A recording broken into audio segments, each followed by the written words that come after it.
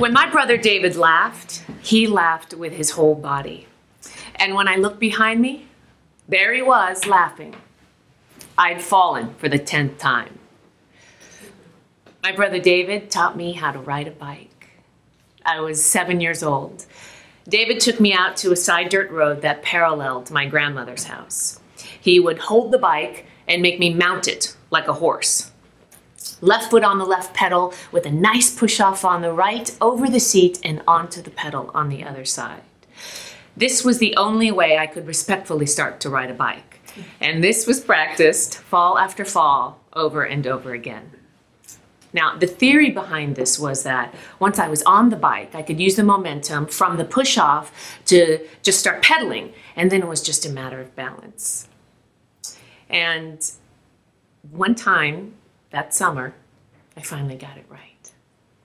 David was running alongside of me, and I was balancing and keeping balance and pedaling. I was so excited, I screamed, "Do you have me? Do you have me?" "Yeah," he said, "I have you." And as the ride got smoother and smoother, I looked behind me. David was way back there, waving with that big bright smile, Einstein eyebrows, and wild curly hair, the distance between us getting bigger and bigger.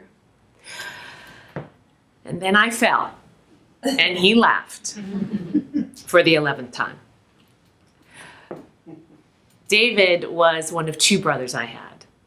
I lived in LA with my mom and my aunt, and as the story goes, my mom was afraid that the gangs would initiate my brothers, so she shipped them off to live in Texas. And I only got to see them during summer breaks and Christmas holidays. But when they came to LA, things could get a little tricky. They would hold me hostage. One of them would tie me to a chair while David would maniacally cut the neck of my toy doll with a butcher knife. But the joke was on them because my toy doll was made of solid plastic.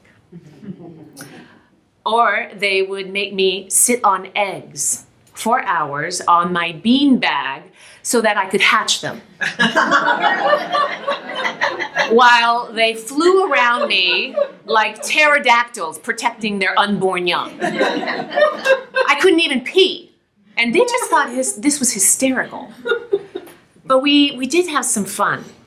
In Texas, they would put up aluminum cans on a fence, and we would shoot them off with our BB gun rifles. Now, David said it was important to shoot them near the top, so to ensure that they would go flying off, just like in a Western movie.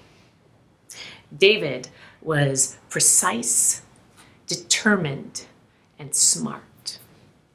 He made an elevator out of a milk crate.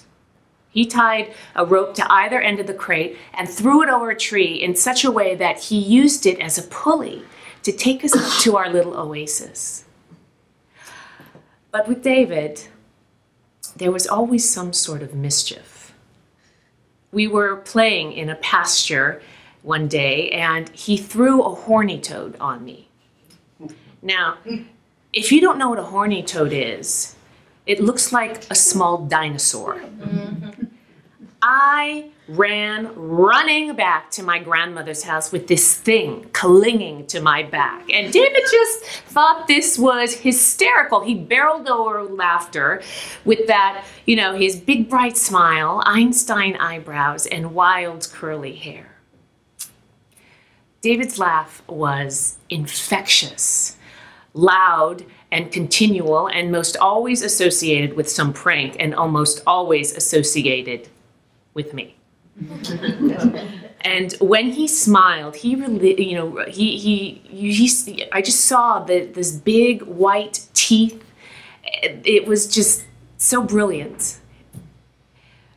It's odd because I have a picture of David at 13, and his face is long and drawn, and he looks so sad. And I've seen this face before. It was the end of summer 1981, and I was heading back to LA, leaving my brothers in Texas safe from gangs, but in the hands of my alcoholic grandfather and my sometimes angry grandmother. And I was sitting in the train looking at my brothers from the window, one looking stoic and David looking sad. And as the train pulled away from the station, David broke free from my grandmother's grip, reaching, pleading, tears streaming down from his face. "Mom, please don't leave me." I stood up and put my hands on the glass as David continued to run towards the train, the distance between us getting bigger and bigger, until David ran out of platform and was no longer in view.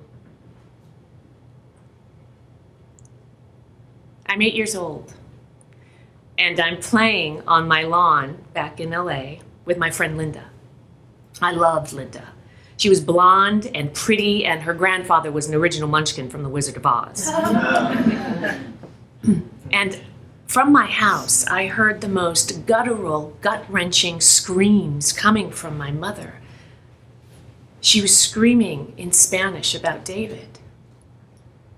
Linda asked me what was the matter.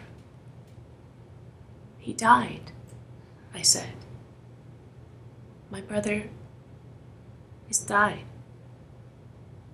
"Oh," Linda said. David was precise, determined, and smart.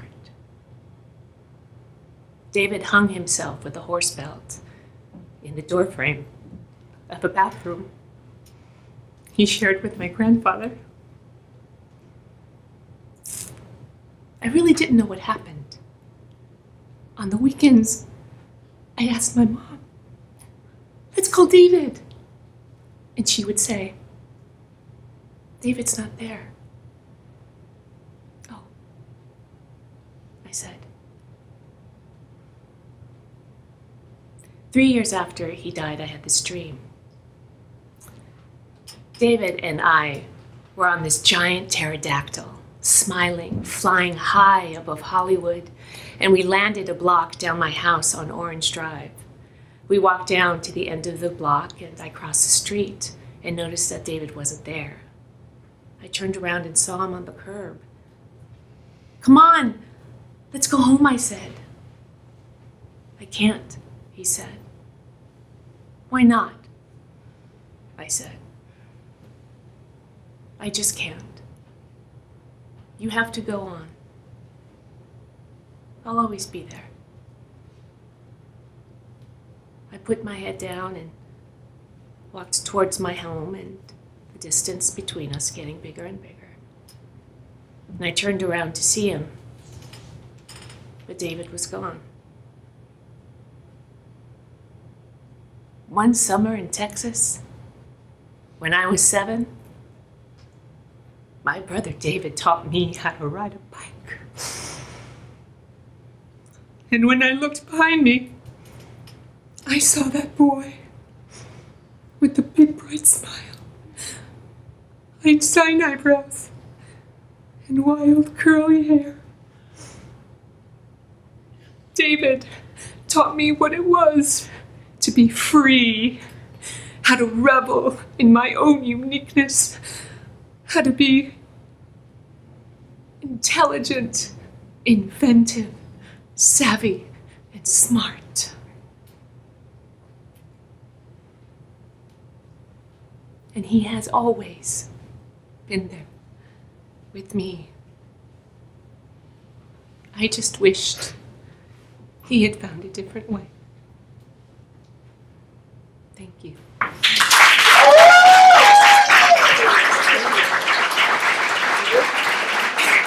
Yeah,